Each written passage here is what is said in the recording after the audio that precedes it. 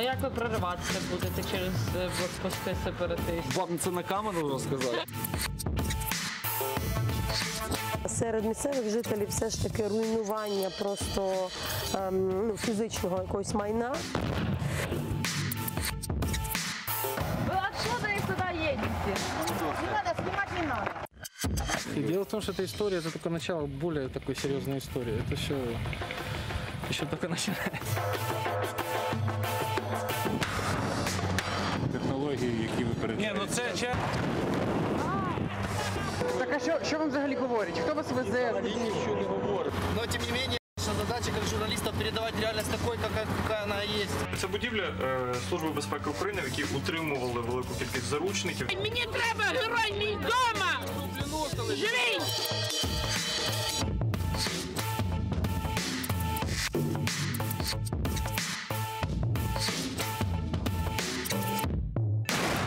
Ви не оглохли ще?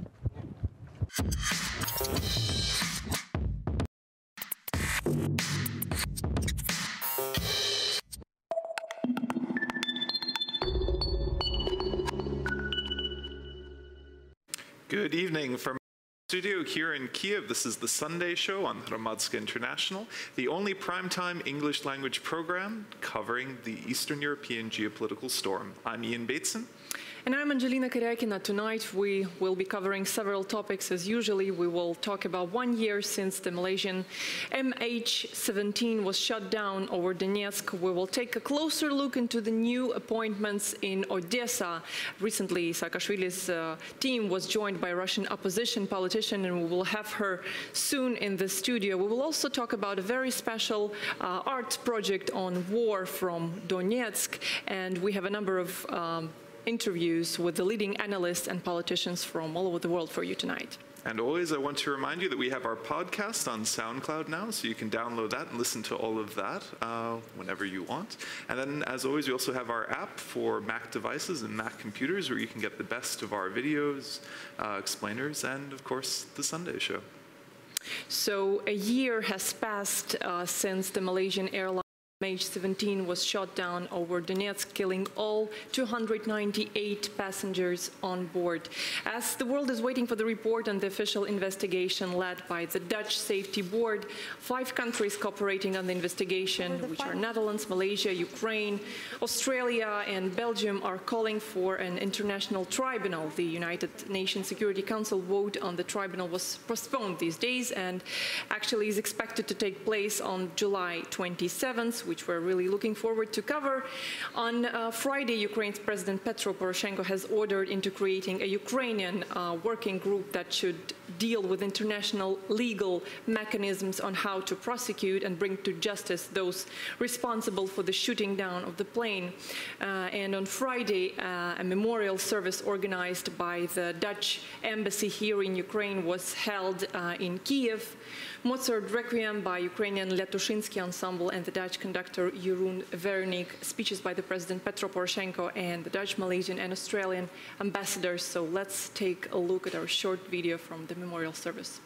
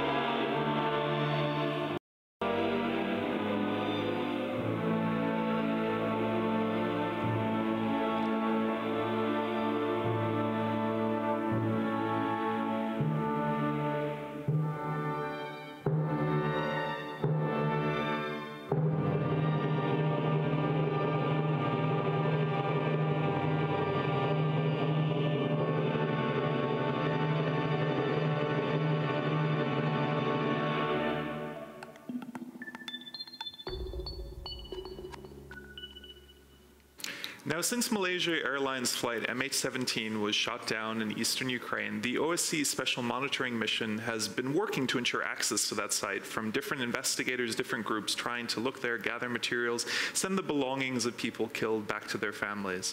And our own Natalia Gomeniuk earlier in the week sat down with Alexander Hug, the Deputy Chief of the OSCE Special Monitoring Mission to Ukraine. So we have that for you now.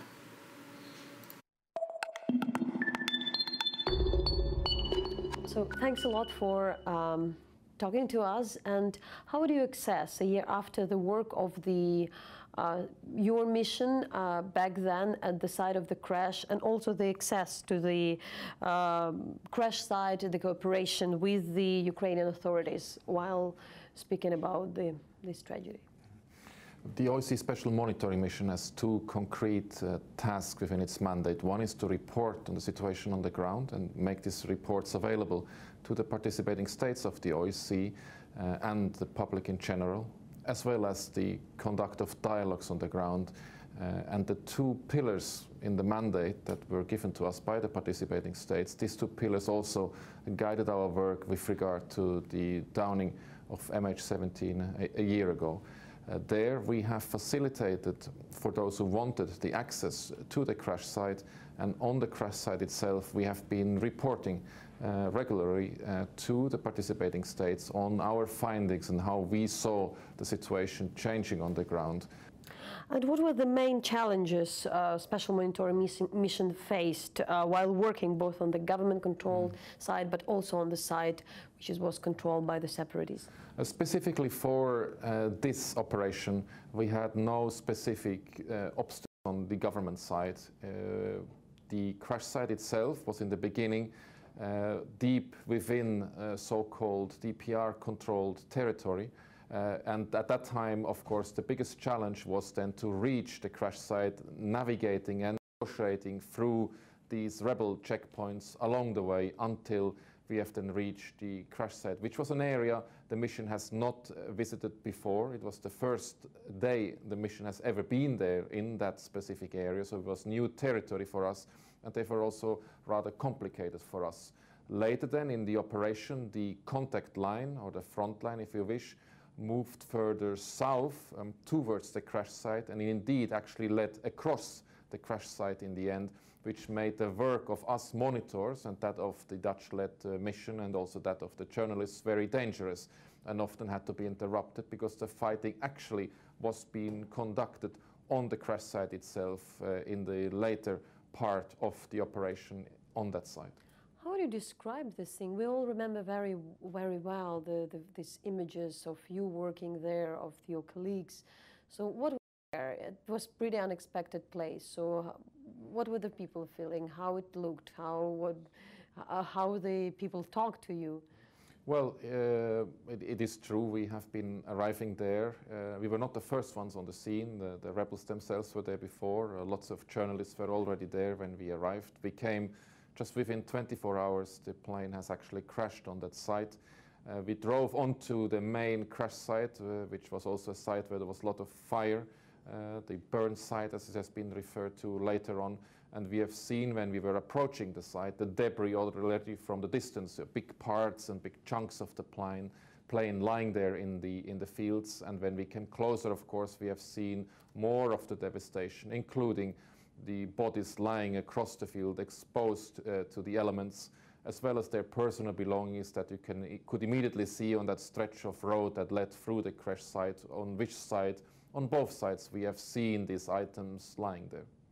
It is, of course, also a traumatic event also for those residents that lived in these areas. These are small villages, they're not big towns, small villages. They experienced this coming down of this aircraft. We have been speaking in the days after our arrival there to local inhabitants that were just living next door to where the plane came down and burned in high flames.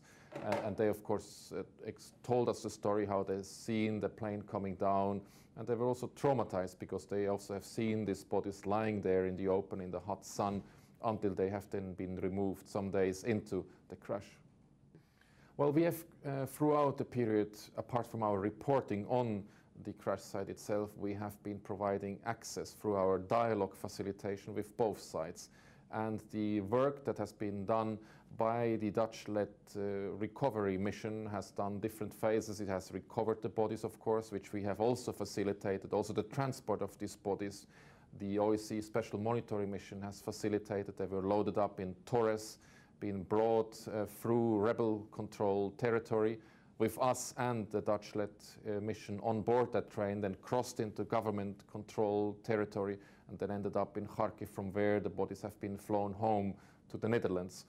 We also have been facilitating the collecting of the personal belongings of the victims. That also has been done through our negotiations with the rebels there on spot, and also the transport of those belongings by train to Kharkiv was also done by us. And at a later stage, also the recovery of the wreckage parts themselves has also been facilitated by us, including the transport.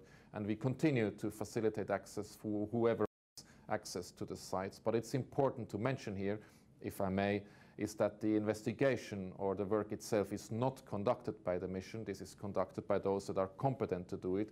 We facilitate the access of these experts to the sites and also report on what work they are conducting. And these reports have been made available to the public. Is there anything the Ukrainian government can do at this stage, or anybody else, any other side?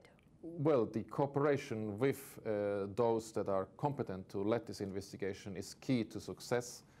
The OSCE Special Monitoring Mission offers its good officers to facilitate the dialogue on both sides of the contact line, to make sure that those that have the mandate to look into this incident and to work on this incident have proper access so that they can conduct and implement their mandate properly. How it changed your work, how it changed your mission, but also you, because we're all human in the end, yes. observing all this. First of all, we have proven as the OSCE Special Monitoring Mission that we can actually gain access and that we can allow others through our facilitation to gain access. We've also shown that with our presence and professionalism as observers, we could give some dignity back to those that have lost their lives there, and we could show those at home waiting in the Netherlands and Australia and from wherever these deceased people came from, that there was someone there that could report objectively of what actually happened. Myself, of course, I have not seen before an accident of this scale. I have seen many warlike situations elsewhere. I've seen death elsewhere, but I've never seen the combination of an accident or incident of this scale combined with a conflict on the ground. That is something I will not forget, and certainly not when I'm flying a plane and these pictures always come up again.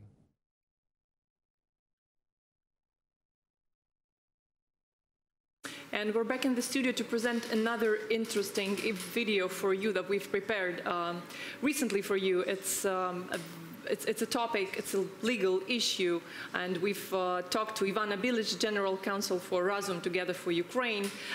We have been talking to Ivana on human rights situation in occupied territory, particularly in Crimea, and whether it's possible at all to take to an international court a case like annexation. So let's take a look to that video.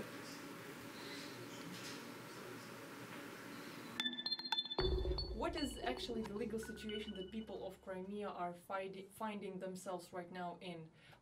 What are the basic things that, let's say, make them feel helpless legally? Under which code of rules, under which laws are they actually in reality? The fact that the situation changed so rapidly, and the Ukraine is a very liberal regime with respect to human rights, and Russian Federation, the occupying power and de facto power right now, is the absolute opposite of that, and people don't know what exactly to expect, what exactly they are dealing with, and so this is the major problem. So that's why we try to explain to people what their rights are with respect to occupation, because even during the occupation, their human rights don't cease to exist. Mm-hmm. So which law should they actually under which laws should they actually live, and whom should they address address their any legal requests? Is it the law of Russian Federation of Ukraine? How should it work? It's a hard question because there is a question which law it should be and which law it is. Because under international law, Russia is an occupying power. So under international humanitarian law, the national law of the state, legally sovereign state, should be applied on this territory during the occupation. So based on international law, Ukrainian law is applicable, and international humanitarian law to the people in Crimea, on the entire territory of Crimea. But the Russian Federation is denying their status as occupying power. They simply claim that they annexed Crimea, and based on this, they can apply their own law. So they're committing double violation of international law, entering another state and applying their law instead of national law. Mm-hmm. So Crimeans are in unique situation. This is a precedent, and international law and international legal experts, they do not know how to deal with this situation, because there is an obligation, but the state, which used to be a guarantor of human rights, isn't obeying the law. Mm-hmm. So the situation may change. Maybe international community will decide to create special court, or Ukraine which will we advise in our recommendations them to do based on the Lebanon case. Maybe Ukraine will ratify a Rome Statute. That will make a difference. Maybe not at once, but at least something will happen, because ICC will have a jurisdiction. They can send the investigators to Ukraine if they decide to do. I believe so, they will. So, could you explain me a little bit more about this recommendation on the possibility of creating a separate law? No, not a separate law. A separate court, sorry. Yes, a separate court.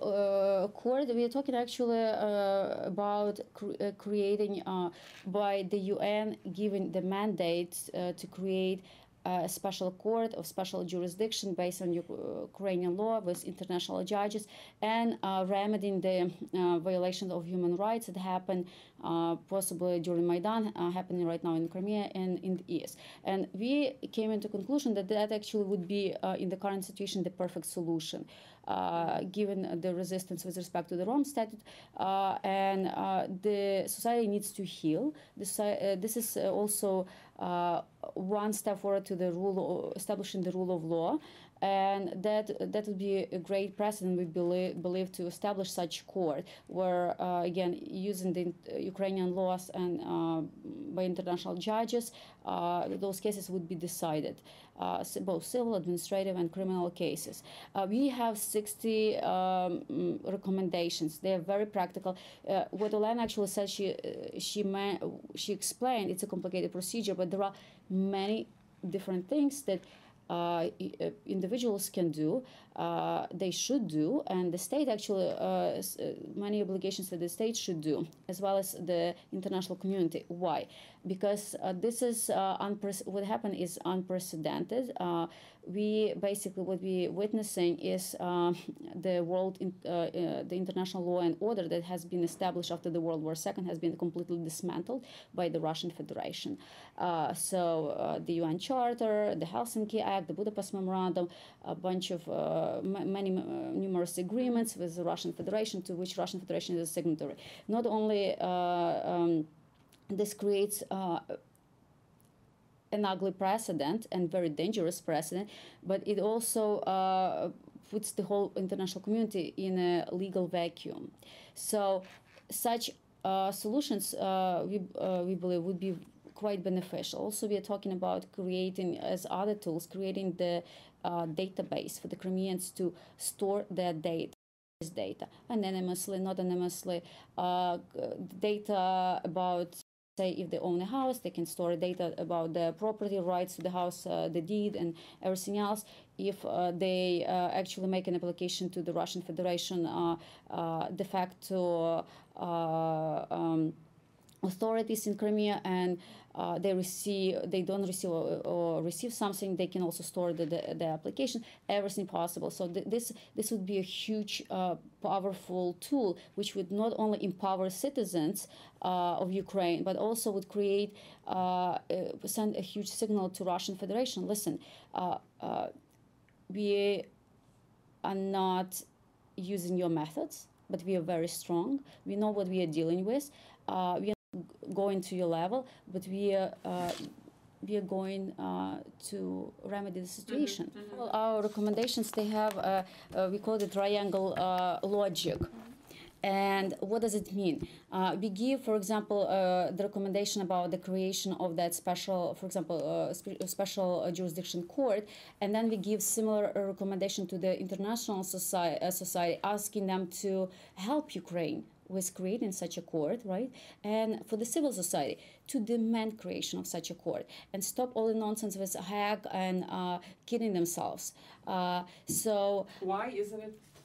It's not that simple with Hague, and less, let's say, less. The thing with Hague is that their opinion will be advisory, because Russia has the power to deny jurisdiction in those matters. That's why Hague is.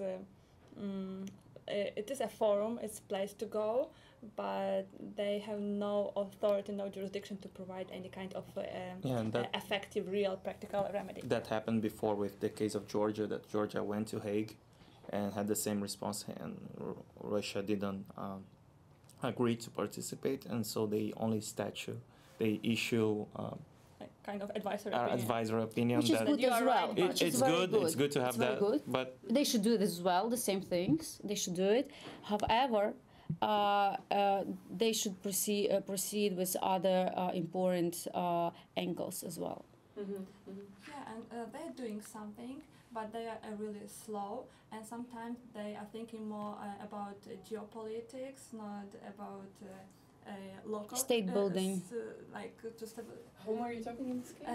About Ukrainian authorities, the Ukrainian government. And there are a lot of declarations, but not so many actions. And we have proved, I did an experiment in the law on occupied territories, on the law which was meant to guarantee human rights on occupied territory.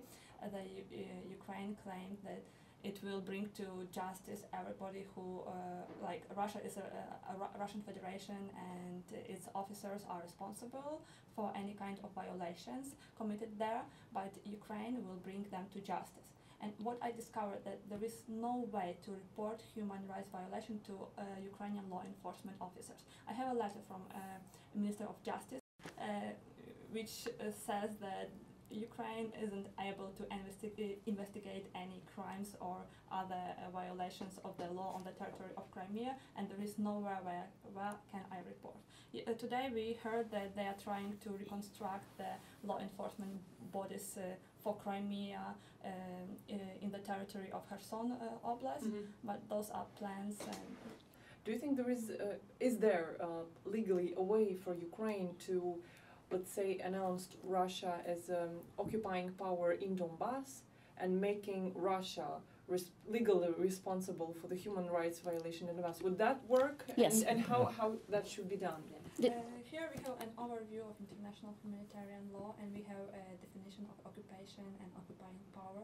And if you apply the definition to the facts, to the reality of Donbass, you have fulfilled the definition, all characteristics of occupation, all criteria are met. So where should Ukraine go with that? To some international bodies, or the Ukrainian parliament could recognize it? We haven't done the research, so we are not feeling, I don't feel comfortable to make a conclusion at this point, but I believe that the similar recommendations, or the same recommendations with respect to creating the court of special jurisdiction based on the case of Lebanon would be also applicable here, as well as to Maidan human rights violation. The same idea of reporting the crimes that are happening. Again, it's a very complicated situation, and things have to stop somewhere. And honesty, very simple things should be it should be done very simple and just. To answer your question, whether there is a need for a declaration, formal declaration, like U.S. law and international law is more kind of common law and natural law.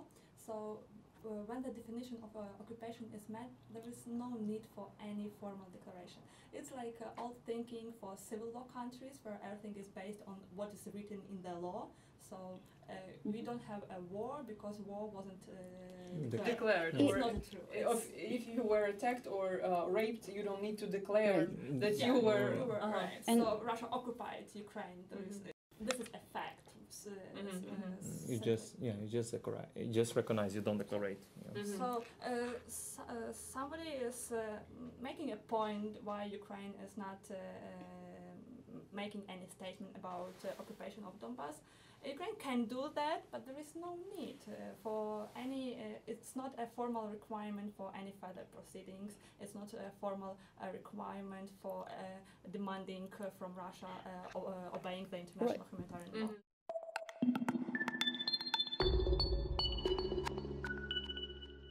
And we're back in the studio of Hromadske with news from Odessa. Governor Mikhail Saakashvili has presented a new deputy of the governor, well-known Russian opposition politician activist Maria Gaidar. Maria, who has been working with Boris Nemtsov, Alexei Navalny, has also closely experienced working in Russian state system. In 2009-2011, she's been working as a deputy governor of Kyiv Oblast. Maria comes from a family of reformers. She's a daughter of Igor Gaidar, well-known Russian economist, politician, the author of Russian early economic reforms known as shock therapy, right after the collapse of the Soviet Union. So Maria, we're having Maria right now in our studio. Maria, thank you so much for joining us tonight. So thank you. Good evening. Is it official? What's your status right now? Yeah, we were just discussing it. I am a nominee. There is some procedure have to be confirmed by the president. So we're waiting for that. And do you also need to receive Ukrainian citizenship? Yes, that's also procedure. It doesn't have to last for take a long time, but it will take some time. And I mean, that's maybe one of the difficult questions off the back. I mean, under Ukrainian citizenship law, you're only allowed to have a single citizenship. So are you prepared to give up your Russian citizenship, or have you thought about how that would work? I'll go and ask if what they say, the officials, I'll do. But I know that according to the law, there's like 2 years of transition period where you can. So you'd wait and see. But I mean, for some Ukrainians, they might be concerned that see, a Russian who's coming in for a position and hear that sort of answer to the question, I'll wait and see whether or not I'm going to stay, whether or not I'll take the citizenship. I mean, what's your investment in Ukraine right now? Paint the path. A huge investment. It's the project of my life now, but and I'll do what is required. But at the same time, I have in Russia family, I have property, I have different circumstances which also are go together with citizenship. Well, and paint a picture for us, because our audience is mainly international. How does it happen that opposition figure in Russia, becomes an official or is in the process of becoming an official in Ukraine, in Odessa? How did this come to be? I don't think any problem. If you followed the job of Mikhail Saakashvili, he had people with different backgrounds and different citizenship in his government. So what he's trying to create is an efficient team, and he has nationality, ethnicity, whatever religion, doesn't matter. Effectiveness is the only factor.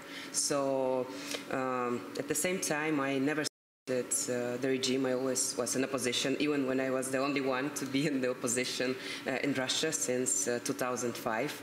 And I worked and always had the always was focused on social issues, and there is a huge problem in Odessa. There internally displaced people, a lot of them, and unfortunately not enough has been done yet. So there's need to fix this problem quite fast and effectively. Yeah, we'll get to Odessa, but the interesting question right now is that from what you're saying, you don't want to break any links with Russia, and probably you're planning on getting back there. But from the reaction even from Russia right now, your appointment or your nomination is pretty harsh. How do you see that? I mean, how do you see your future here in Ukraine and after you work here, probably in Russia? Russia is going to change. Russia now is not a democracy. And one day Russia is definitely going to become a democracy, and it's going to be a completely different situation. Probably we're going to have Ukrainians going to work to Russia, and we're going to have the same discussions like now over there, which I hope. I always wanted Russian government to be formed on the basis of meritocracy, not on the basis of political loyalty to a very specific clan that is now at power. But I think that everything depends on what I'm going to be able to achieve. Well, and that's a question off of that. You know, with a lot of these foreigners coming to Russia, there have been a lot of, you know, more liberal Russians, opposition Russians who've moved to Ukraine. Not as many working for the government, but some. And I'm just curious what Ukraine is for you, because I've seen some of your other interviews where you spoke about this brotherhood between Ukrainian and Russian people. But to many of our viewers, I mean, that's something that's really been poisoned by Putin propaganda. That means Russia leading the way. That means Ukrainians being subjected. I was talking to Russian audience, and I was saying that this is hypocritical to say, to speak so much about the brotherhood, because in Russia people speak a lot about the brotherhood and criticize so harsh a person who wants to work in Ukraine. At the same time, I don't think there is. I don't think we have to talk about brotherhood. You know, first of all, Russia needs to end the war. Then we have to become neighbors. After that, good neighbors, then partners, and then probably members of European Union together. That brings us to our question from one of our viewers. I don't have it right now here, but the question is there a war? Yes, definitely there's a war. The journalist asked, I just didn't, I had to go, and I told her that I have to go. Definitely there's a war. And who is the war with? Because this was the big question. Just to make things there's clear. a war, and there is a war with Russia. This is a fact. This is absolutely clear. There is no doubt for me whatsoever.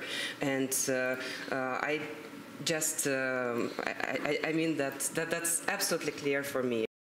And that was this, and not in many probably, but in interviews in Russia, I shared my position. I told that this war is illegal, it's immoral, that Russia was an aggressor, and I never changed this position. And I mean, just for our viewers to explain why we're asking this was a big topic in Ukrainian media over the weekend. You know, they showed a brief clip where you were with you, or I guess where you were walking away. There was a journalist, and she was following me, and she did some questions and answered to some questions. And then I had to go, and she continued to repeat the question. I said, sorry, I have to go, and she continued to repeat, and then she just left. Like you left. It looks like I don't want to respond to this question, but it's not the case. I do want, and I'm ready to respond to this question, and I don't think that there is even a need to respond to this question, because this is a factual thing. You know, for me, this is a factual thing. There is no question about that. Probably there is question about that for people who are brainwashed by Russian propaganda, but there is a fact for me. And I think this should be a fact for anyone who has eyes, who has the way to analyze information and a way to find information from different sources, not just from Russian state TV, Russian state propaganda. Maria, getting back to Ukraine, to your work in Odessa, in your opinion, where Ukraine is headed as a country, as a nation, where its place in the world? How do you see it? In the European Union, definitely. I want Ukraine to be in the European Union. I want Ukraine to be an independent, prosperous, open, democratic country. I think there is a long way to go. But I think this is very important for Ukraine, and it's going to have a great impact on the region at whole, and even on Russia. But the most important thing for Ukraine is to succeed on this way, to show that this way is possible. It's going to be a very huge mental change for a lot of people in the region if Ukraine do this. If they can show it, if it's possible. Can show that's possible. And if we look at, you know, specifically you, and we look at Odessa, what would your priorities be? I mean, do you know what you would focus on, or what you would want to? Yes, it's a social branch. touch whole bunch of social issues. The most pressing is the internal displaced people. It's more than 1,000 people with disabilities. They were received, but temporary, they're staying without any clear vision of their future, how they're going to live, where, how the state is going to help them. So it's very pressing, it's very urgent, and this issue should be addressed, and I want to address this issue. And there's a whole huge amount of problems, not in healthcare, education, the whole system. But first of all, it's internal displaced people, and putting up the system to work effectively as an administration, to fight corruption and to bring transparency and to bring all the possible international help and the help of NGO, and to make this help and their work effective. Well, so what can be done with IDPs that isn't being done now? We're going to, a lot of people are just placed in some temporary, sanatoriums. It's like something like hotel and healthcare facilities. They're placed there, it's temporary. Some of them receive some compensation for food, some of them not. Some of them are people with disabilities, they need special care. So these people need a place to live. These people need somebody to take care of people who are with disabilities, and we need to help people who want to find a job. And want to work.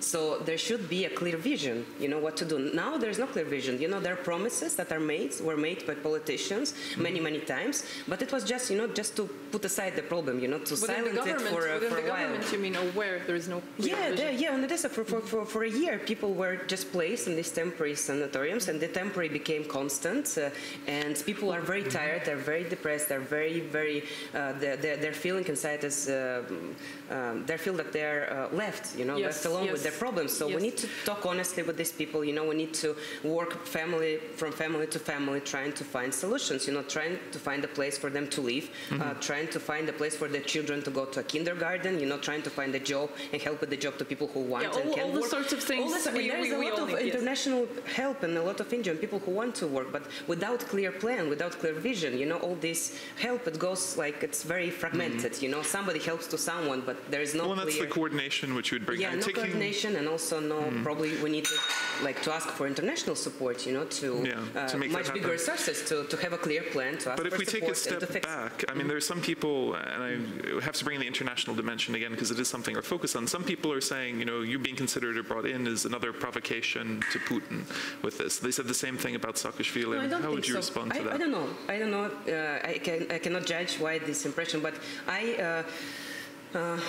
by the days I was there, Saakashvili is just talking corruption, Odessa, corruption, and I never hear about Putin from him. People say that, there is this mental thing with Saakashvili, Putin, but in the work, in the team, we don't talk about that. It's like a lot of things discussed, But how was the proposal made, actually? How was the proposal made, and why did you decide to take it, after all? I decided to take because I wanted to do the right thing. I wanted to be in line with my values, and I wanted to do something that could matter and something that could, from my personal perspective, to fix the wrong that was done to Ukrainian people. That's one thing. And also I'm a technocrat. I'm an expert. I know that I can be effective working with these issues, addressing these issues, and I want to work in an effective team that is really determined to fight corruption, to bring change, to move to Europe, to bring European values. And for me, that's like a fresh air, like a big chance, because when you're trapped in this mentality, when you're trapped in this absence of hope, it's just a way also to break, to break this. What's the breakthrough and make it possible? But I mean, that's my question. What is Ukraine to you? Because it sounds like a big part of Ukraine is showing that certain things are possible to make that then possible in Russia. Is that correct? Yes, and also I started my political career after the first Maidan, and it had a great impression on me. first of all, because I understood what is the regime about after that, because after that the propaganda started and everything started, it was in Russia. And also I was Razum nas bogato. It was a great impression. So it was always Ukraine. For many Russians, it was always we were sorry when things went wrong here, we were like very sorry when we saw Yanukovych and everything that was going on, because we were also always watching Ukraine and hoping Ukraine to succeed, because we hope that if Ukraine can succeed, we can also succeed. But there's probably something different on your agenda, and I don't know, correct me if I'm wrong, in what you do in Ukraine and what you wanted to do in Russia. To what extent is it different? I want Russia to be a democratic country. We at this point, first of all, the war should be stopped. The first thing in Russia. Second thing, democracy should come. Without democracy, with this regime, elections, free media, because this propaganda is really killing. It's killing outside the country, it's killing inside the country. The story of Boris Nemtsov is it's also a very personal and tragic thing for me. Boris Nemtsov, he worked here, he worked here, and there are people who now in some state commission that say that they cannot do a memorial for him in Russia. There's a street under the name of Boris Nemtsov here, but they cannot do a memorial for Boris Nemtsov because they say he did nothing, or they say very stupid things like, if somebody wants to get famous and get a memorial, probably he can, provoke somebody to kill him. And stupid things, and they criticize him and they say he's there. Whatever. So it's also something very, very traumatic for me and important for me. Maria, another question which is probably asked, any Russian would be asked in Ukraine about Crimea, which is Crimea is Russian or Ukrainian? Ukrainian. Crimea is definitely Ukrainian at this moment. But we have to understand, we have to understand the factual situation on the ground. The factual situation on the ground is how it is. It's not under Ukrainian control at this moment. It's under the control of Russia, and there are people there. They're also brainwashed by the propaganda. They had a referendum. Some people. Referendum under the guns. Some people had to flee. But I understand. For me, it's absolutely clear. Crimea was annexed. Crimea was part of Ukraine. We signed this agreement. And what happened was both illegal and immoral. How to fix it? I don't know. It's a very difficult, technically I don't know how to fix it and when it's going to be fixed, but certainly Crimea should be returned to... Something that should be done. Yeah. And to turn in a slightly different direction, when we talk about Ukraine, sometimes looking at Ukraine is reminiscent of Russia of the 90s with economic instability, with a certain dependency on international organizations for loans and financing. With your father having been a key prime minister in the 90s, what are there lessons or things he spoke about that you take with you? You see as applicable? He wrote a wonderful book, Post-Imperial Syndrome. And he wrote a book that is very, very dangerous for a country, for all the empires that were broke apart, empires with colonies or empires with that territorially integrated. And he talked about this, that this is the very, very a big danger. What happened in Serbia, and what's going on in Russia is just the worst scenario that he pictured, and he explained it, and he explained it on historical level with historical examples. He explained it on with the factual data of economics, and he foresaw it. He foresaw this as a risk, and unfortunately, this risk, this awful scenario, is playing out now. And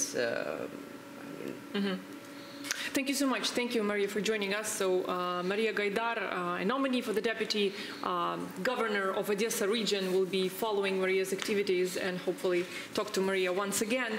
And next, we'll have another section more or less connected to Russia again. Yeah, well, we never quite get away from Russia. It's relevant to everything. But our next guest is a veteran correspondent who had also worked as an anchor for RT before resigning on air during the Russian annexation of Crimea over a year ago. She also testified in front of the American House, so the Committee on Foreign Relations, in a special hearing talking about how to fight Russian propaganda. But first, we want to play a video for you of her on-air resignation from RT. Last night, RT made international headlines when one of our anchors went on the record and said Russian intervention in Crimea is wrong. And indeed, as a reporter on this network, I face many ethical and moral challenges, especially me personally, coming from a family whose my grandparents came here as refugees during the Hungarian Revolution, ironically to escape the Soviet forces. I have family on the opposite side, on my mother's side, that sees the daily grind of poverty. And I'm very lucky to have grown up here in the United States. I'm the daughter of a veteran.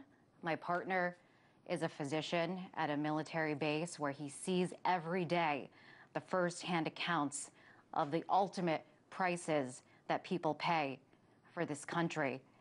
And that is why personally I cannot be part of a network funded by the Russian government that whitewashes the actions of Putin. I'm proud to be an American and believe in disseminating the truth, and that is why, after this newscast, I'm resigning.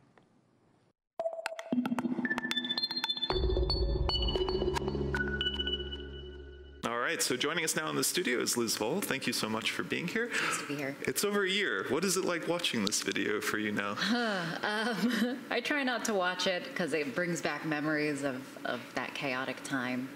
But I don't have any regrets watching it all this time, especially having witnessed or, having seen the way things have played out on the ground in Ukraine. I think we can all pretty much confidently say that Russian media has indeed been instrumental in manipulating the information space when it comes to Ukraine. So I'm glad that I took action at the time that I did, and hopefully brought attention to the issue in one form or another, and get people kind of interested and I guess aware of the role that Russia plays in today's news and geopolitical. Well, and you've had an interesting arc, because I mean, in your statement with what you were saying, it had personal elements with your Hungarian heritage and discussing that. But since then, I mean, you've gone on to become, an expert, someone who speaks more generally about what this new style of Russian propaganda is, and speaking in front of Congress. But I mean, I was curious, since we're dealing with this one-year anniversary of the shooting down of MH17, I mean, what is your take on how RT or other Russian media, how have they covered that? What sort of a narrative have they tried to present? Right. Well, I think that the way that the Russian media is covering even the one-year anniversary is just consistent with the way that they cover news in general, especially when it comes to Ukraine. I remember at the time when the plane was shot down, immediately I was thinking, oh, I wonder how they're going to spin this, and it didn't take too long for several competing theories to come out of Russian media. Some of them being really far-fetched, that it was the first missing Malaysian airlines already carrying dead bodies. I mean, that's the extreme end of conspiracy. But the one that was got a lot of play right away was that it was targeting a plane that President Putin was flying on, and the one I think that they were tried to make the most plausible was that it was actually the Ukrainians that were responsible.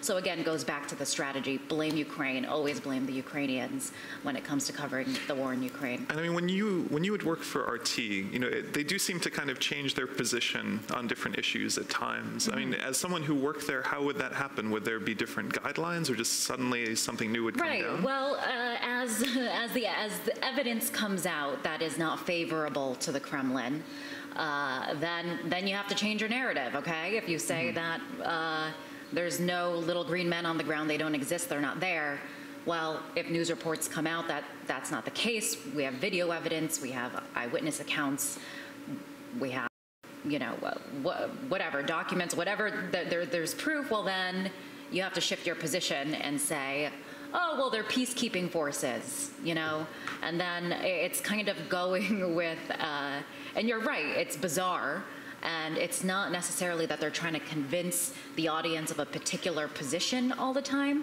but simply, I think, seeing it firsthand and following it, it's more of just trying to stir confusion. so that people don't really know what's going on. Yeah, but don't you think that it's a part of the strategy? What we see with the MH17, new versions coming up. So as much information as possible, as many information as possible, as many versions as possible. Don't you think that is exactly part of the strategy to feel, you know, confused and to feel that the situation is too complicated, you know, to understand something? Exactly the strategy, and I think it's an effective strategy because again, and you got to think, and they know the way, especially it's relevant in today's media climate because news, you know, we're on Twitter. I mean, you know, working in journalism, and everybody's, you know, it's by the minute, by the second. But if they put out competing theories right away, it takes a while for Western journalists that want to find out the facts to actually debunk it. And so they're going to put out that narrative right away, and by the time that it's debunked, it's already that initial impression. And first impressions matter, and I think Russian media knows that. And so I think that, and I'm seeing it because I've done some traveling throughout Europe, Eastern Europe, the Baltic states, and you really feel this frustration and exasperation with how do you deal with this menacing. This is exactly what the most interesting part. What's the influence? How does it work? And whether people do really are, whether they are caught into this, you know, into this vicious circle of information circling around. How does it work in the United States? How you know, whether people are really watching, believing, and following. Right. Okay. And this is where it gets strange or kind of complicated because people ask, well, who actually believes in these crazy alternative theories that Russia puts out, that Russian media puts out? You know, they give a platform to 9/11 truthers, some other far-fetched conspiracy theories. And I came to realize, and from my story and my experience in actually being a target of Russian media, the way that it does work. For example, when I had resigned, there were theories that they put out about me, about who I am, that I was a CIA agent, that it was, you know, all a self-promotional stunt, and one that really stuck was that I was a neocon, part of this greater conspiracy theory, a greater conspiracy to ignite another Cold War. And this one really stuck, and it was tweeted over and over again by RT correspondents, and this following that they have that really, and they use these words, you know, if you are against the Russian narrative, you're either a neo-Nazi or a neocon. They get you on both ends. So they use these kinds of words to brand you. And is it effective? Well, yes, because I'm spammed by the Russian trolls and the sympathizers that maybe aren't the paid trolls and being like, oh, you know, you're a fraud. I mean, some expletive words that I can't say right here on, you know, on the air, and it works, and it mobilizes them, and so, you know, it becomes a controversy, and it becomes, there's a narrative out there about even me, and I'm using this as just because I feel like it's a microcosm of the way that it works, is that, you know, and my Wikipedia page was all this one source. It was controlled, and it takes a while. It took a few weeks for it to correct itself. Which is the same thing you're talking about, that then that first version has come out, and people believe that even if it's corrected later. And then all of a sudden, it's like, well, maybe she was controlled by a neocon organization. Maybe she was, you know, maybe which is what I want to bring it back to, because which is with Ukraine. Who knows who's responsible? Who knows who fired those shots? It's always competing theories. And I just want to quote you because you said it really well. I mean, what you're talking about is other people have spoken about it too, the wrecking of the information space. And I just wanted to quote part of what you had said to Congress. We'll play a brief video of you, but I'll read it here. It says, the Russian bosses say that the organization is simply providing another perspective, one that is ignored in Western media. The implication there is that there is no such thing as objective truth. But let us not get duped. Falsehood. Someone is responsible for pulling the trigger that killed Russian opposition leader Boris Nemtsov. Someone is responsible for launching the Buk missile that downed MH17, killing all 298 passengers on board. And what I found so powerful about that is if you make it all relative, you lose any accountability or any sort of real pain or suffering. Yes, and that's definitely a strategy that is used by Russian media. The editor-in-chief of Margarita Simonyan had said herself that there is no such thing as an objective truth. And I think on the surface it sounds like a really enlightened position that, oh, you know, there's a perspective, everything is just a matter of perspective. But which sounds good. It sounds really good. You know, you have a viewpoint, but then it gets a little strange and it gets a little funky when you put crazy people on that have no interest in the truth, and then you say that their viewpoint is just as relevant as somebody else that is really interested in seeking the truth. And yeah, it manipulates this idea of moral relativism, and it really manipulates that. And the way that Western media works, you know, we try, there's standards in the newsroom, you know, to try to credit your sources, fact check, stuff like that. Whereas in Russian media, it's those kinds of checks and balances aren't there. So it's more enforce the narrative. How do you do that? Well, you know, we'll ignore certain things, we'll deny certain things, and then if it gets twisted enough, I mean, lie, essentially. So it takes time for someone in the newsroom to understand what is happening really, because you were not obviously the only one who is. Well, that leads us to a question maybe a little bit about HR strategy. Who is really working there? Who is seeking job at RT, and who is believing in that job and, you know, working principally? Right. So I would say it's a spectrum. I worked at RT America, so the bureau was in Washington, D.C. So a majority, interestingly, of the employees were American there. They have, you know, other bureaus in London and elsewhere, so Western journalists. And when it comes to reporters, you know, for the newscast, they want, you know, this to have some kind of basis in truth. So that's the thing. You can make a lot of news stories, and I did a bunch that I thought were worthwhile. You can do stories that make the West look bad and have it be 100% true, because we do have our own problems. And especially Occupy Wall Street. I mean, from being from New York and my friends who are in New York, at the time there was a lot of positive, you know, feedback. The fact that you and others, that they were giving press coverage to something that wasn't being covered elsewhere, and that colored a lot of people's reception of RT later on. They were happy to see RT. I remember we covered it for quite, you know, very in depth for a long time. And when we arrived with our green microphone, we were welcomed. they were glad to see us because they knew that we were, you know, that we would cover them fairly. But I mean, coming back to this, what is the ethical issue? Because I don't know as much about the DC bureau. There are articles written about the journalists that were sought for the Moscow bureau, often from the UK, fresh out of their degree program, not speaking Russian, no experience there. Basically, people they could take advantage of. So by the time that, you know, they realized what was going on, they'd already had them for a while, and they could replace them with new people.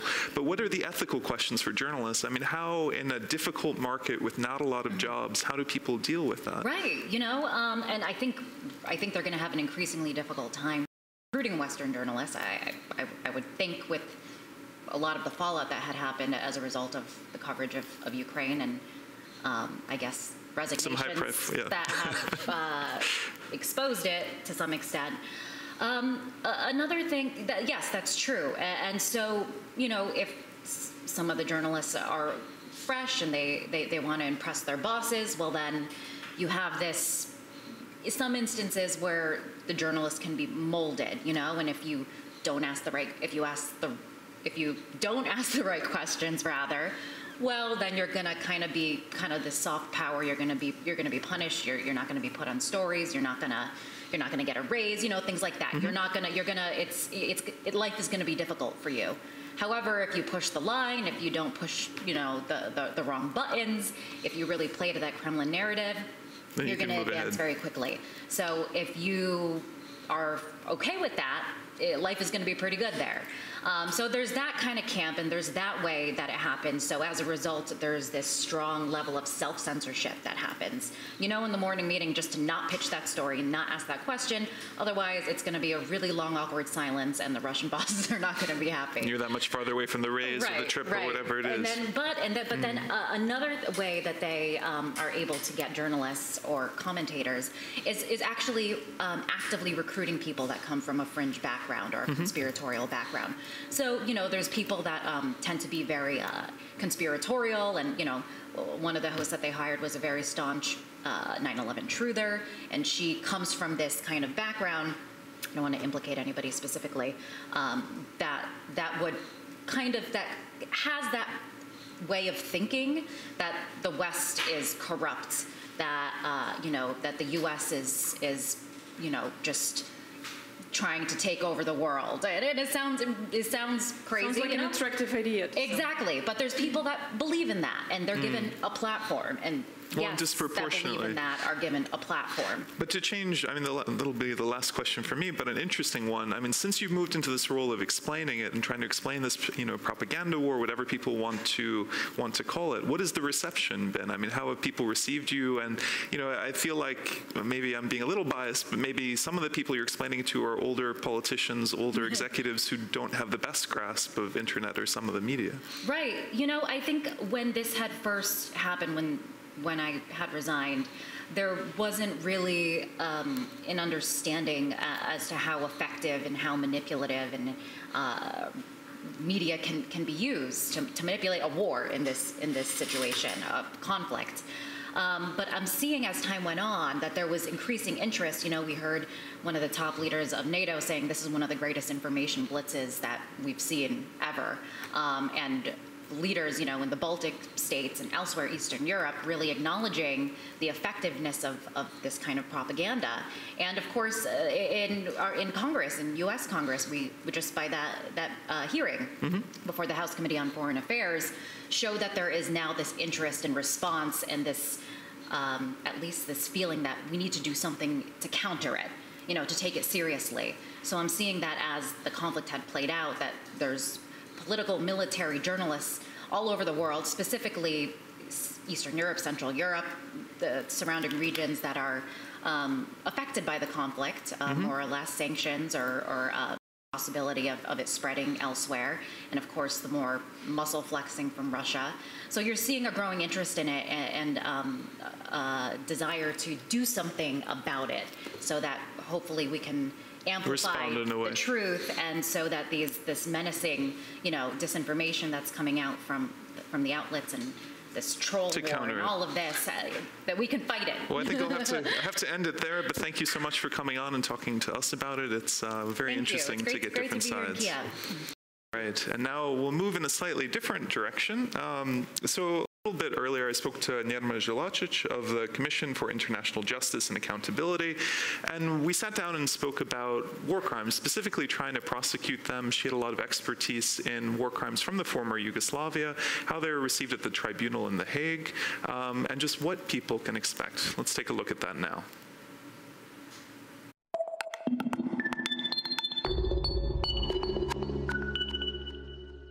All right, Nerma, thank you so much for joining us. My first question is, what is the hardest part about prosecuting war crimes?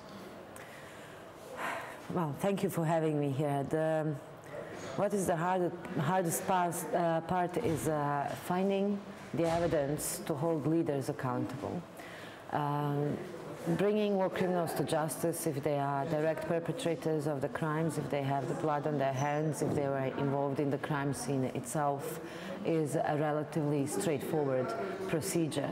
But linking the crimes that happen hundreds, sometimes thousands of kilometers away from where the political and military center and power is a completely different matter. It's a much more complex, much more paper-heavy procedure than you would imagine. So, number one, putting the case together against either political or military leadership requires very, very hard work, especially if more than one state is involved, if it's an international conflict. So how do you prove it? Because many Ukrainians, when they're looking at what's happening now, they're not so much interested in the people who are primarily involved, who are at the scene, who are committed, but really connecting it to the Russian state or to Putin and all of that. What does that take? I mean, which must have been implicated in some of those events because he was taken to the ICC. So what does it take to get those people? Well, it's a great example. You mentioned the president of former Yugoslavia or Serbia, Slobodan Milosevic, who was brought on trial for wars in Bosnia and Croatia. The difference is, during the wars, you had the media reporting from all the conflicts, and similar to here, everyone was saying, everyone knows Serbia is involved. Everyone knows Serbian military or paramilitary or weapons are involved, and Milosevic is president, and therefore he's guilty. But the court doesn't work that way. And the court doesn't work that way. So even though in the media, be it national or international, he was seen and even publicly held responsible for what was happening, in a court of law, it required much more. It required obtaining access to Serbian state and military archives, obtaining access to intercepted conversations, insider witnesses, people who were working with Milosevic and defected either from the political party or the military structures. But that is a very, very hard work. How did they get that? Is that because of the changing political environment that then the leadership in Serbia wanted to support that? Unfortunately, with the Yugoslav example, that was the case. The Hague Tribunal had to wait for the change of regime in order to start getting their hands on the material documentation, the paperwork, if you will, the bureaucracy of the war. And that is the thing that links you to the political leadership, the administrative financial support that comes from one city in one state to the rebel groups, for example, in another state. So only when they had official support were they able to? And it was only then, and it's the lesson learned and carried away from former Yugoslavia that we are trying to implement now in Syria with the organization I work for now, and that is to try and secure this documentation now, because when the peace agreement was signed and when the wars in former Yugoslavia stopped, even when the regime change happened, it was not always in the interest of the government to release the archives and to prove the state's involvement in the war, because you don't want to take the responsibility even for the previous regime's conduct. So it took many years of the political pressure and of the investigators on to the government to gain access. So what we're doing in Syria now is getting to that documentation now while the conflict is lasting. I mean, it's a more dangerous and very risky work, but it is possible, and saving it so you cannot be blackmailed or cannot be hidden, it cannot be tampered with, and you don't have to spend 15 years looking for it after the war finishes. Well, and this is what I think is so interesting, that the process has to be ongoing. Even while the conflict is still going on, it has to be collected. But I want to, maybe not do an exercise with you where I'll name a type of evidence and you tell me if that's a war crime or how that could come down. So, for example, if we have YouTube footage of a civilian area where there are apartment blocks being hit by shells and where it's clear who the military group is, would that be a war crime? Well, it's not so simple as that. It depends what the civilian area, whether the civilian area was a purely civilian area or whether it was used by the opposing military group or armed forces as a base from which attacks were launched on the other side. So there are a number of questions you have to ask yourselves before concluding that it is a war crime. It is about the proportionality of the attack. It is whether these questions were asked by the attacking party before they shelled that civilian area. Is the proportionality of the harm that could be caused reasonable and acceptable in that particular case? And that's what I find so interesting, because many people would say the civilian area was hit, that's a war crime. But if fighters were using that as a basis, if they were firing from there, then that already draws that into question. That it draws it into question, and you would have to litigate it much more. It's carefully. Not if it was a purely civilian area, or if there are buildings that have specific protection, so such as hospitals, for example, or religious objects, etc. There are different questions that you ask. But if a civilian building full of apartments is being used by snipers or artillery of some opposing group, then you have to ask the question: was it legitimate military target. No, and then I'm going to give you another example. I know these are hard, but this is just to show the complication of it. If, in Ukraine they had these gentlemen who were, said they were Russian soldiers who were captured by the Ukrainians. The Ukrainian government released videos where they admitted that they were Russian soldiers, that they were sent there by the Russian government, and so on. Is that video something you could use in a war crimes proceeding as evidence? I could imagine the questions that a good defense lawyer would ask when you play that, and even a judge would ask when playing that in a court of law. And that is, how was the confession obtained? Was the confession of the captured soldiers obtained under any kind of duress? Not necessarily that you have to have visible signs of torture, black eye or the bleeding while you're saying, yes, I'm a Russian soldier and I was sent here from Moscow. Was there any type of duress present while these three individuals made their statement? And then again, even if that was the only piece of evidence, I would not imagine that it would be enough to make the complete connection between the official structures and these individuals on the ground, because you would have to prove that these three individuals, were they involved in the criminal activity at the same time. Just carrying a weapon by itself is not a war crime, or being a part of an armed group in itself is not a war crime, but being a part of an armed group and carrying out criminal activity, be it killing or torturing or looting or destroying, is. So you have to link all of these things up to the leadership and the city or the country you're trying to get the people that's up and connected. All right, third and final example of that type. People paid a lot of attention because there is a documentary that came out on Russian television where Putin said, taking Crimea, that was us, we planned it, that was our military services. Would a video like that made for television and shown that way, would that be considered testimony? Could that be admitted and used as evidence? Well, history is full of such examples, and I understand why publicly it appeers as obvious it seems evidence. Like a confession. Exactly, obvious evidence and admittance of the involvement. But in reality, in law, you would have to, the video itself, the interview, even if it was a self-made interview, would not be enough. You have to prove that the individual had what you call not only de jure but de facto control, command and communication with the troops, let's call them for this purpose, on the ground that were committing the crimes.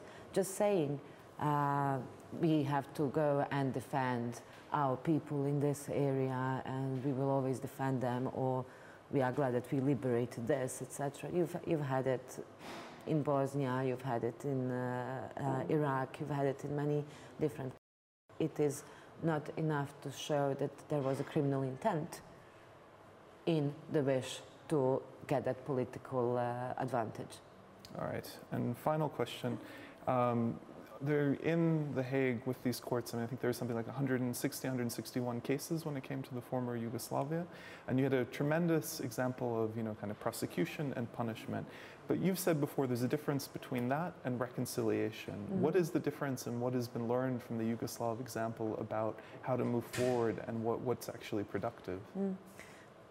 I actually come from former Yugoslavia, although I haven't lived there for many years. And the disappointing thing with the former Yugoslavia is that so many people, so many perpetrators, direct and high-ranking, were brought to justice from many different sides, but it didn't have the positive effect of reconciliation. And that is because without differentiation, all sides used the trials and the fact what the court was doing for political purposes, to continue the propaganda war that existed during the conflict, to continue it in the peace. So discrediting the trials, denying the evidence, the facts, the testimonies given, the documents shown, and always continuing to try and show that the other side was bad and we are not as bad as the other side. So this is the problem that remained in the former Yugoslavia and remains now. It's in Bosnia. It's 20 years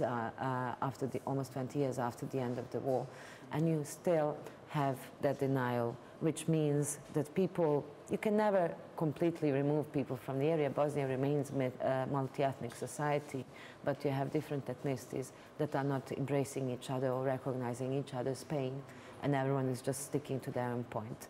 And that's what's missing. That's what I think is very important for any country or society that goes through the conflict to bear in mind. As painful and as difficult it is to have an inner reflection on, even when you are defending yourself from aggression, it is possible to commit war crimes even in a just war, if you will, or in self-defense.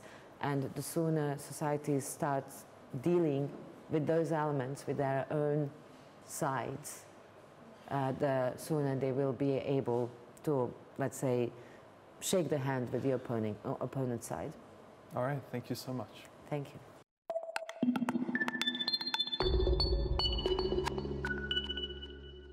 And we're back in Hromadske studio with another important conversation for you. Our own Natalia Humenyuk has spoken to Ivan Voivoda, Vice President of German Marshall Fund, about the reforms that Ukraine needs to do during these troubling times. The problem of legacy of the past time, problems of simultaneity when you have lots of changes to be done at the same time. Let's watch the interview.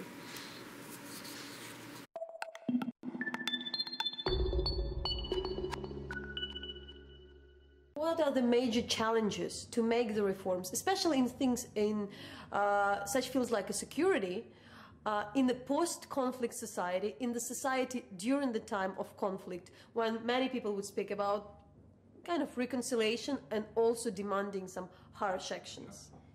Well, it's mission impossible to use the title of a famous movie, but I think the key thing is leadership and determination.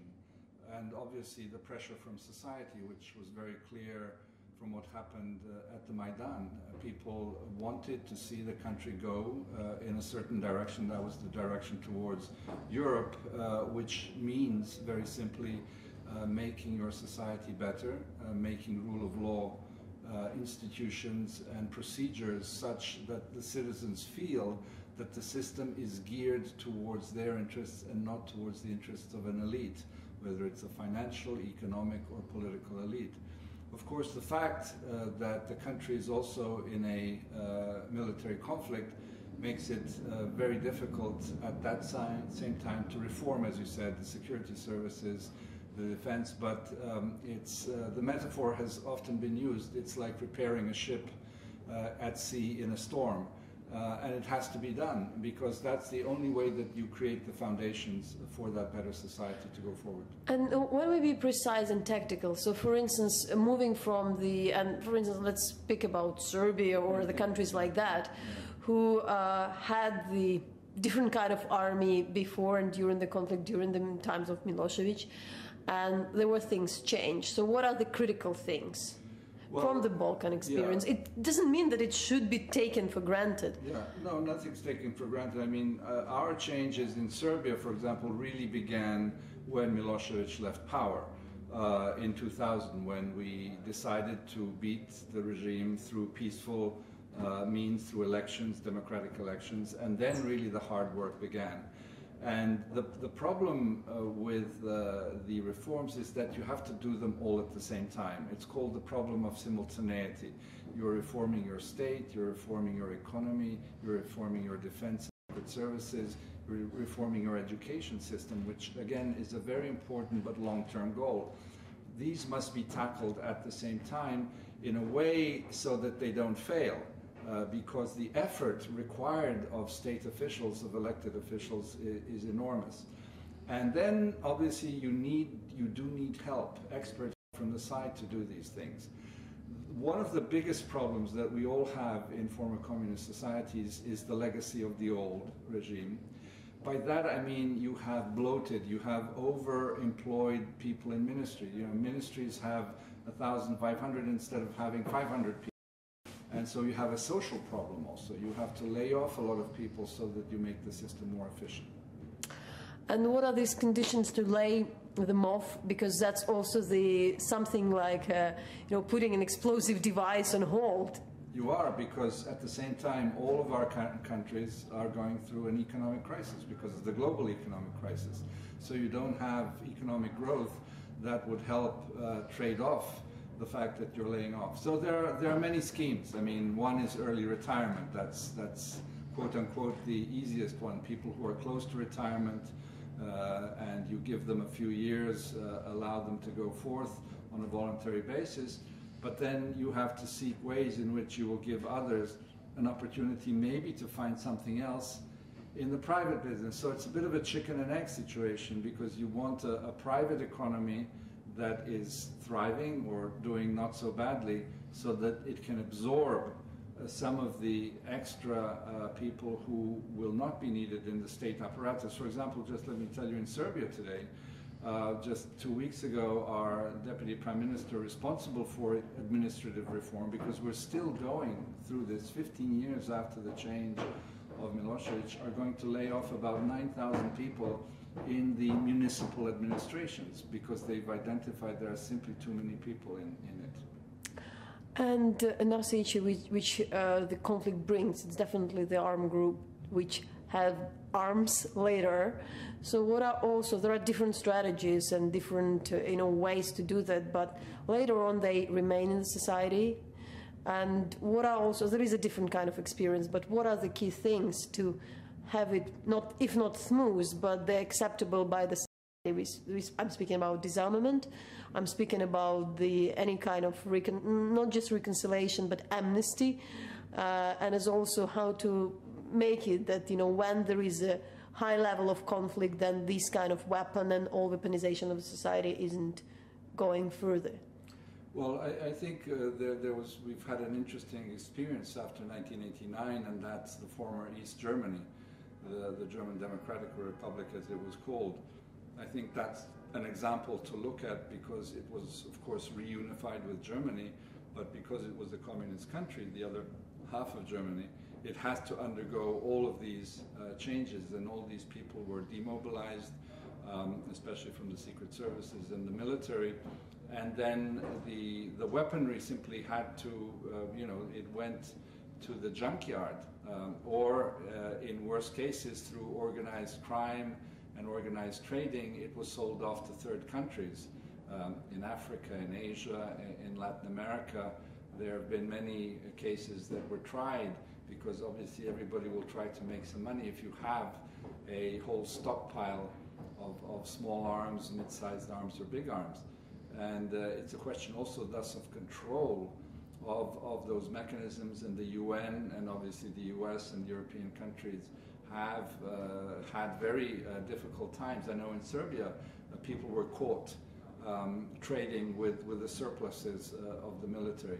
So these are all, to go back to your initial question, these are all very complex processes that require huge determination and will, especially on the part of the elected officials, because they need to put the public interest above their private interest. And that is really, I think, if that balance is right, that those whom we elect as voters really care about us, then the society will be going in the right direction. But I think I want to stress one point. This will take much more time than we all think. And so the society needs to understand this. And I think society will go along if they feel that it is going in the right direction.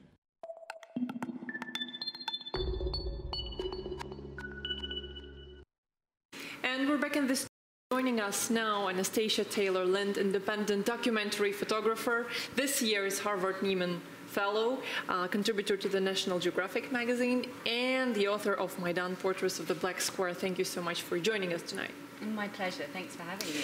You have a very interesting project started with, maybe not directly linked to the photography, called Postcard from Donetsk. Welcome to Donetsk, Postcard from War. What is that about? Why did you decide to do it? Well, I was photographing in Slavyansk last summer. The usual sorts of pictures that I'm used to taking, photojournalistic pictures of spaces and places and people that had been affected by war. And in those photographs, the people and the places looked like war zones. And I was finding it hard to find a way to connect or to really feel what it must be like to be somebody who has war visited upon you and your life and your home. And in Slavyansk post office, I found a series of postcards with the words "Welcome to Donetsk" written in English on the front. Can I model them for you? We will show them. We have pictures of them. We will show them on screen for our viewers as well. And I was really taken aback and moved by this, because in this picture and this postcard, Donetsk looks like anybody's hometown. It could even be my hometown. And so it was that kind of interaction that encouraged me to find the publishing company who made these postcards a year later, and to travel to Donetsk to buy what postcards they had left, which were being kept in the basement of somebody's mother's basement. So you are sending those to real people, to your friends who are receiving those postcards? Well, it's most of the people. I don't know who they are. I follow you on Instagram. You invited people to. You said, you know, if you send me your address, I will send you one of these postcards. So it's open to people. Have you sent me your address yet? I didn't. Shame I tend on not to get mail when people send it to me, but I should. I'll do it now. I'll make up for it. Well, so I was. I'm using. You know, this project is a real mix of kind of analog and digital forms of communication. So I'm using social media to ask people if they would like to be part of this project that's about the war in Ukraine, but I'm not telling them exactly what it is that they will receive. And I just asked for their... we have. Picture of a postcard on screen. So I just I ask for their address, and when I send the postcard to them, on the back of each postcard is written the name of one person who's been killed in the war, and that name isn't repeated. So it's one name for one person. I'll give you an example. Sure, go ahead. So Vladimir Snezko was killed near Lugansk on Sunday, the 28th of September, 2014. So it's just one small attempt at personalizing the war, I guess, personalizing war stories. Well, one thing I like so much about this project is, we were talking about this before, when you have a war zone, the sort of pictures that are bought usually, especially if you're a freelance photographer, and same thing if you're writing, but it's the story about it's going to be something terrible violence, terrible destruction, and people kind of are surprised that everyday life goes on, that can be next to something that functions normally. Where then on postcards, you usually have the idealized form of a place, like something surreally beautiful, even more so than reality. Yeah, and that's what, for me, was so interesting about these postcards. You have the peaceful scene of what Donetsk was before the war, or what people imagined it to be, and then you have the violence on the back in the form of the text. Even the names now, the name Avdiivka is loaded with dread and fear and violence because of what we know happened in some of those places. Have you received feedback? Do you have a feeling of what is really interesting for people outside Ukraine? What do they really want to know and understand, really, in this situation? So I started posting these postcards on Monday, and I've written over 700 so far. So that's 700 the names of 700 of the more than 6,000 who've been killed in the war so far. And slowly, in the last few days, I've started receiving some feedback and interaction, again through social media. So what people have been doing is taking the postcard, holding it up in their garden or in their street or in their living rooms, and taking a photograph of it and sending it back to me. Some people have lit candles to remember the people who've been killed on. One person wrote and asked if it was okay to offer the postcard in a fire of remembrance for people who've died. So there are some people are performing small ceremonies as well in a very personal way, just for that person that they now know about. So with this project, were you feeling that photography is pretty much not enough? There's a photographic critic called Val Williams, and she says that all war photography is a parody of real war. And so what I'm trying to explore in my work now is how can I convey the experience? How can I understand, as somebody who has never had war visited on my country, we haven't had war in England for hundreds of years, how can I understand what that might be like? And for me, mass media doesn't do that. So if mass media is a way of reaching many people in a very shallow and a very general way, I'm interested in experimenting with reaching one person in a deeper and more meaningful way and moving somebody. Well, it's the personal that people connect to. I mean, I think that's part of why the innate tragedy aside, but when people think about MH17, these, guidebooks, traveling, children's toys, in addition to the bodies, made that very personal and very real to people, because otherwise the temptation can be, these are countries where there's always war. People see especially a communist building and they see it bombed out, and they assume that that's natural in a way, but it's not. I agree completely. And one of the things I really learned here, although I've worked in many other countries, one of the things I really learned here in Ukraine was that nobody expects war to ever come to their town or to ever to come to their homes. Nobody anywhere in the world expects that. Still, you turn to photography to tell very complicated stories, like the story of Maidan. And it was obvious that you were trying to experiment with photography and to find your own personal way of telling the story of Maidan. If we could get the pictures from Anastasia's project on Maidan, just to explain a little, why did you decide to make, in particular, this sorts of portraits, a little bit theatrical, not really, I would say, documenting, without all the scene, without all the background. Why did you decide to make this project in this way? I guess the essence of that decision was probably based, again, on wanting to make a more personal photograph, of wanting to move people in a more personal way. When I saw photographs of men in masks throwing Molotov cocktails against a backdrop of fire and ice and smoke, there was this hugely dramatic backdrop. They looked like protesters. When they stood in my studio and they looked at me, and they in turn look at the person who looks at the photographs, you see their faces once they're pulled out of that. So again, it was a creative decision, but also a practical one, because, as you know, all of the world's media descended on Maidan, and it's not the job of any one individual journalist or photographer or writer to tell the whole story of any news event. We each, if we do our jobs right, have one small part to tell, and I saw this as my part. You obviously went public with the story. You had a book published, and you went on TED, actually, with a TED talk on Maidan. How were you received, and what was the reaction when you showed those pictures to people outside Ukraine? Probably some of them maybe didn't even know anything about Ukraine before.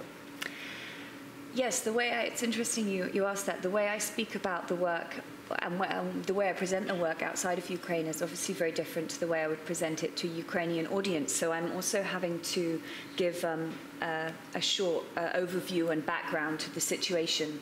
My work really isn't about news events or politics, but still I need to set the scene for people so that they understand where they are and what's happening.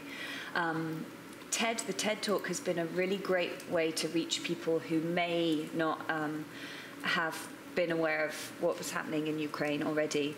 I think it's around 6,500 views of the talk so far. So again, it's an interesting way to reach people when I wasn't really able to do that through traditional printed media. When I presented the talk in Brazil, when I gave the TED Talk, many people in the audience cried. So yeah, I find that people often react to the work.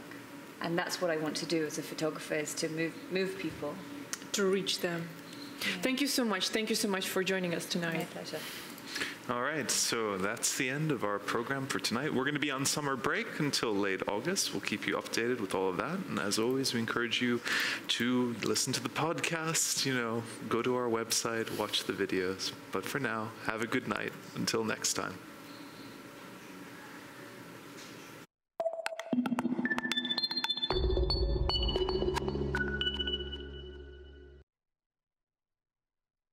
Все починалося з малого. а потім все пішло не так.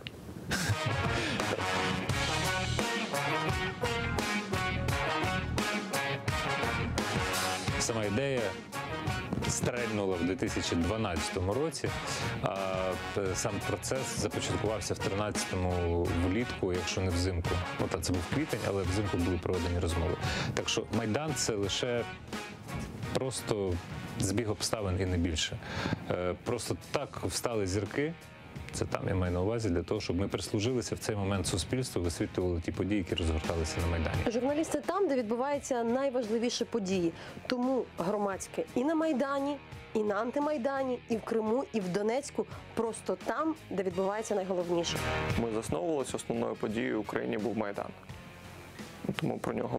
Архітектори, автогонщики, живописці, екстремали, священники, шльондри, Аваков. Це все цікаво, і ми про все це знімаємо вам.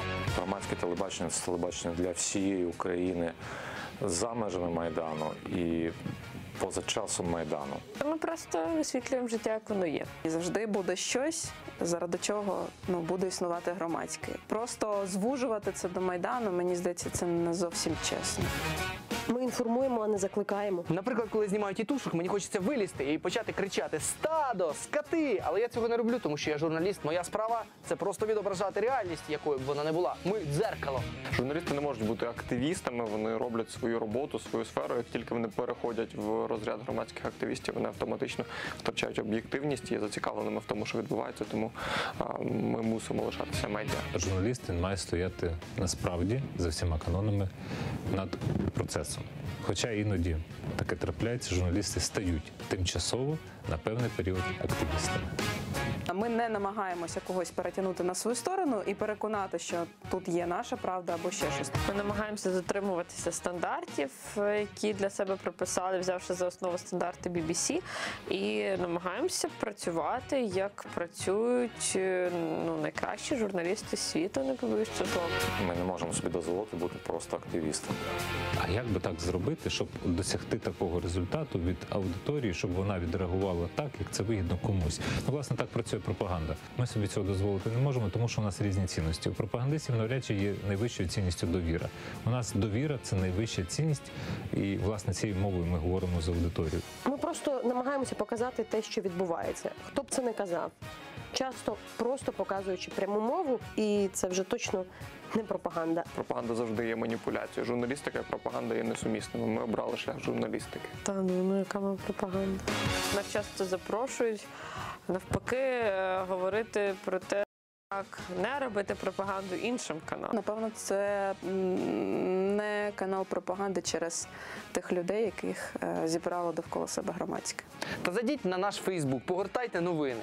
Про що ми пишемо? Сьогодні це таємний бізнес президента Порошенка. Завтра це надприбутки сім'ї Януковича. Нам байдуже. Нічиїх інтересів ми не обслуговуємо, тому що нам ніхто не платить, нам платите ви. Ви наші папіки, ви наші грошові мішки, ви наші олігархи. Платіть нам, і ми будемо розказувати те, що вигідно вам. А вам вигідна правда.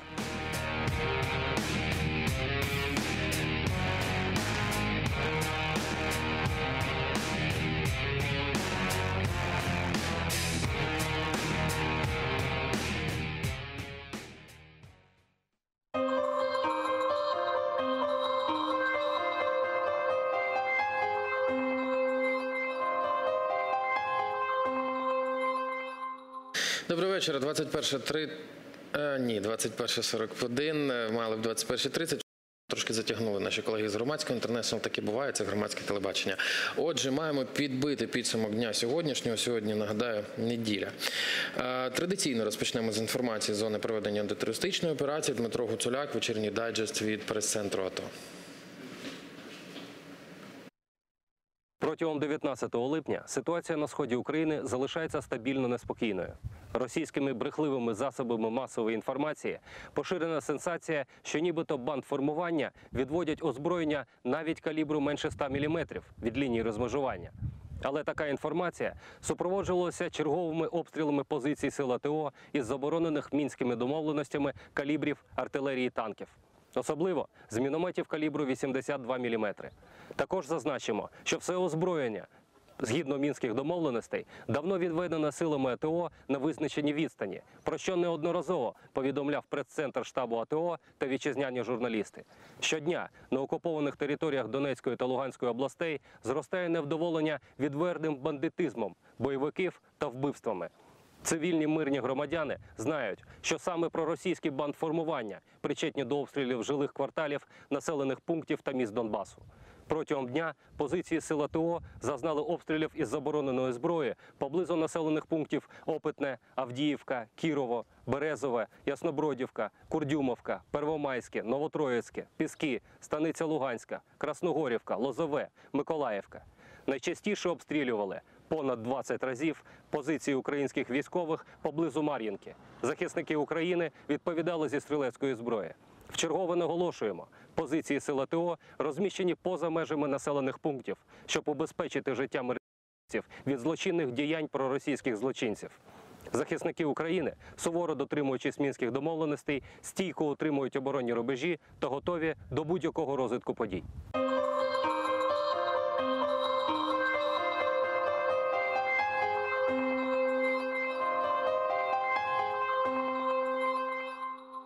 І є інформація від спеціальної моніторингової місії ОБСЄ, яка зазначає, що минулої ночі відновилися зіткнення між сторонами конфлікту. Про це заявив заступник голови місії Олександр Хуг в інтерв'ю російській BBC. Ми можемо підтвердити, що минулого вечора і вночі сталася серйозна дестабілізація ситуації. Вогонь направлявся з Донецька у західному напрямку по позиціях українських сил, а у відповідь вогонь надходив у бік Донецька, зазначає Олександр Хуг. І наступна інформація стосовно діяльності Служби безпеки України, оскільки спеціалісти спецслужби разом з міліцією попередили теракт у місті Щастя Луганської області. Правоохоронці виявили саморобний вибуховий пристрій у підвальному приміщенні багатоквартирного житлового будинку. Бомба складалася з двох з'єднаних протитанкових мін ТМ-62М, тротилової шашки та детонаторів. Загальна вага вибухової речовини становила 14 кілограмів. Засіб ураження перебував у бойовому стані. Терміново було організовано евакуацію місцевих мешканців. Військові вибухотехніки знешкодили вилучені міни на полігоні за межами міста. Інші складові вибухового пристрою було направлено на експертизу. За фактом замаху на вчинення терористичного акту слідчими Служби безпеки України відкрито кримінальне провадження. Досудове розслідування наразі триває. Встановлюються особи, причетні до підготовки цього теракту, зокрема в організації злочину проти мирних людей. Обґрунтовано підозрюються представники диверсійного центру незаконних збройних формувань, так званої ЛНР, або ж Луганської Народної Республіки. Ну і сьогодні ми спілкувалися телефоном із Наталкою Гуменюк, яка перебуває у відрядженні. Про ситуацію з перетином лінії зіткнення нам розповідала Наталка. Давайте згадаємо, що розповідала. Насправді, так, це такі будні цієї прифронтової зони, лінії розмежування. Нам кажуть, що неділя – це спокійніший день, але все одно черги кілька кілометрів, якщо треба йти пішки. І це там для багатьох вже звична справа. Ми говорили з водіями, от зараз 5 година вечора, є ще ті люди, які стоять з 11 години ранку, це означає це блокпост між Артемівськом і Горлівкою найбільший. Нам пояснюють, що сьогодні ситуація більш-менш спокійна. Один з водіїв сказав, що десь за 3 години він проїхав 600 метрів, а якщо йдеться про кількакілометрову чергу. Насправді зараз більший рух, якщо виїжджати з території підконтрольної Україні. Напевно, найголовніше зрозуміти, що це щоденна річ. Блокпости ці працюють до 8 вечора. Від цього тижня тут з'явився такий медичний намет лікарів без кордонів. І вони воду привозять. Говорять, що десь 20-30 людей на день звертаються. Переважно переважно це старі люди, у яких проблеми з тиском, величезна спека, але відносно для цього регіону це така для них ситуація спокійна. Чого люди їздять? В багатьох там родичі, діти, треба вести ліки, хтось доглядає за своїми будинками, які там залишилися в Донецьку. І це найбільший блокпост.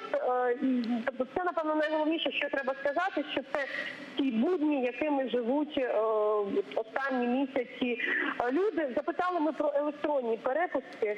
Також, поки тут більшість людей, в яких були ці паперові перепустки, в середньому два подружжя, з якими ми говорили, вони десь близько 2 місяців їх робили.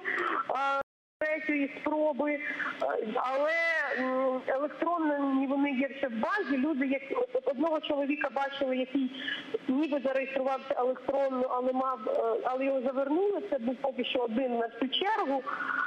Але така є ситуація тут. Ще ми знаємо, для тих, хто не орієнтується, що це найбільший блокпост. Є ще подібний біля Ну і перенесемося до Мукачевого. Тимчасова слідча комісія Верховної Ради, яка розслідує події у місті, які склалися 11 липня, тимчасово не інформуватиме про хід розслідування. Про це повідомив один із представників цієї тимчасової слідчої комісії Ігор Мосійчук. Пише, що на засіданні ТСК прийнято рішення не інформувати поки що про хід розслідування подій в Мукачево, так як це почало шкодити самому слідству. Ввечері поінформую про те, що не буде шкодити об'єктивному розслідуванню. Однак більш докладніша інформація поки що немає на сторінці у депутата. Ну і знову ж таки, якщо говорити про події у Закарпатті, Служба безпеки України протягом доби виявили низку підпільних складів контрабандистів, звідки вилучено великі партії контрафактних цигарок. Про це повідомляє прес-центр Служби безпеки України. Зокрема, місця, де підконтрольні одному з організованих злочинних угрупувань контрабандисти зберігали контрафакт, виявлено у Виноградівському та Берегівському районах. Так, у складських приміщеннях одного з торгівельних центрів виявлено коробки з тютюновими виробами понад 100 відомих торгівельних брендів. У приватних помешканнях 2 мешканців села Виноградів та села Вілок вилучено понад 150 ящиків цигарок без акцизних марок. У одного з цих громадян знайдено помпову рушницю Вінчестер із набоями, йдеться у повідомленні. І мусимо сказати, що є інформація стосовно вчорашніх обстрілів Донецька. Близько 20:00 вчора почався обстріл центра міста. Як повідомили Громадському, загинув, на жаль, один мирний мешканець у результаті цих обстрілів, які потрапляння зафіксовано поблизу супермаркету «Амстор» на вулиці Університетській. Сам вже будинок загорівся, бачите картинку з місця подій. Крім того, в лікарні Вишневського поранено було лікаря, однак хворих не евакуювали. Як повідомляли місцеві мешканці в соцмережах, вогонь по центру міста відкривався з південного сходу з мінометів. І, як зазначається, точка міста, що опинилася під обстрілом, розміщена тільки в межах досяжності мінометів бойовиків. Ну і так само було оприлюднено радіоперехоплення, з якого чітко зрозуміло, що бойовики розмовляють саме про цей обстріл. І це радіоперехоплення пропонуємо вам послухати за півхвилини.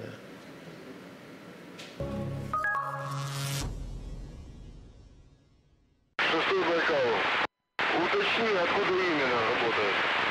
Иди нахуй по время 12, скажи мне Винсоу, вы с АТС, тир мне давай. Я 12, могу тебя туда смотреть. Вот в центр города просто. Направление Гладко, рынок, город.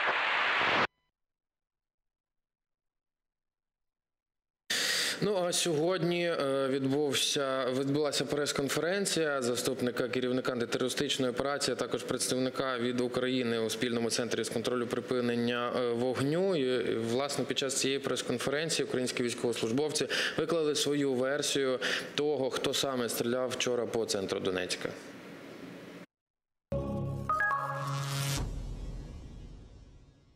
Особенностью ведения наблюдателями совместного центра является то, что у нас из всех технических средств только бинокль.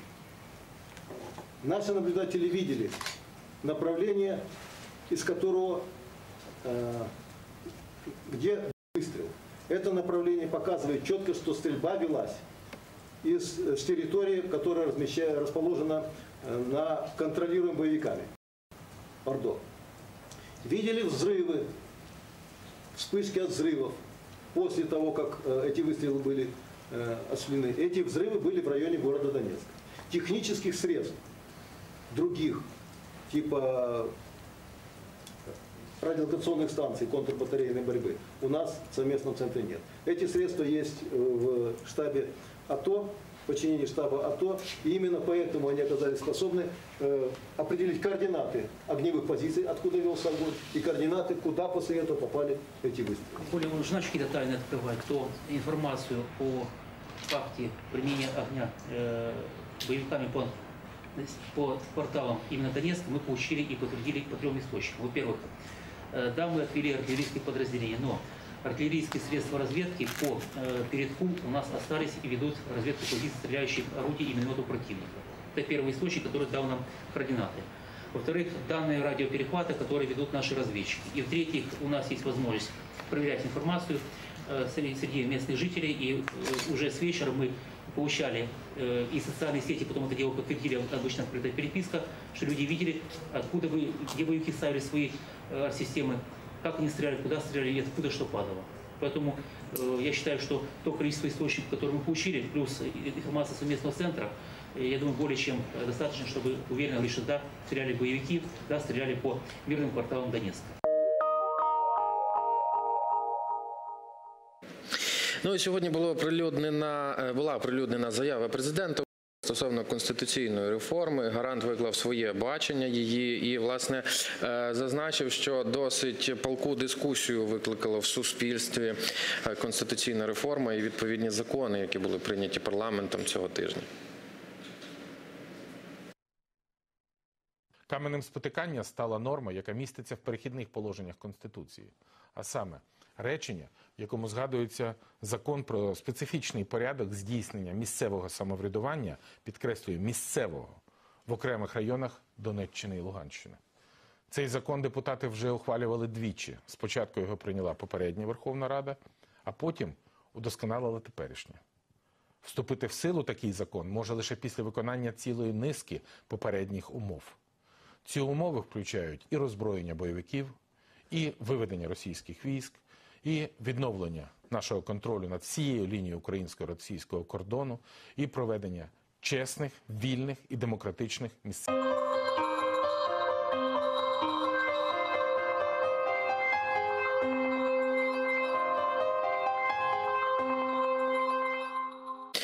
Ось таким видався тиждень. Записи сьогоднішніх студій вже можете переглядати на YouTube. Більшості з них.